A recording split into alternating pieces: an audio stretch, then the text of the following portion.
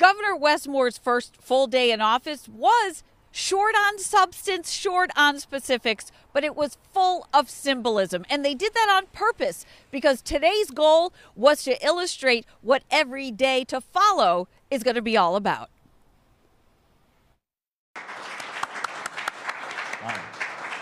Less than 24 hours after being sworn in, Governor Wes Moore was nearly halfway through his first full day's schedule, an agenda that was packed with sit-downs, photo ops, and announcements to show what a Moore administration is all about.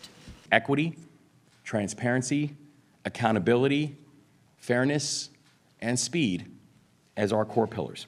The governor helmed his first cabinet meeting on Thursday, and he signed executive orders. He also announced he's releasing millions of dollars in state funding to pay for key programs, including climate mitigation, abortion access, and reproductive health care. These investments that we're releasing today brings us a step closer to fulfilling the promise of providing paid family and medical leave for all Marylanders.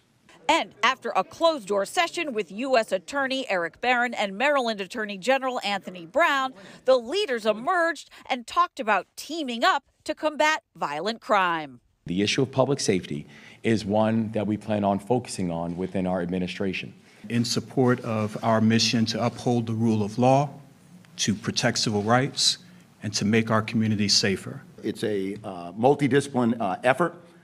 And I'm really excited to be here today on day one with Governor Moore.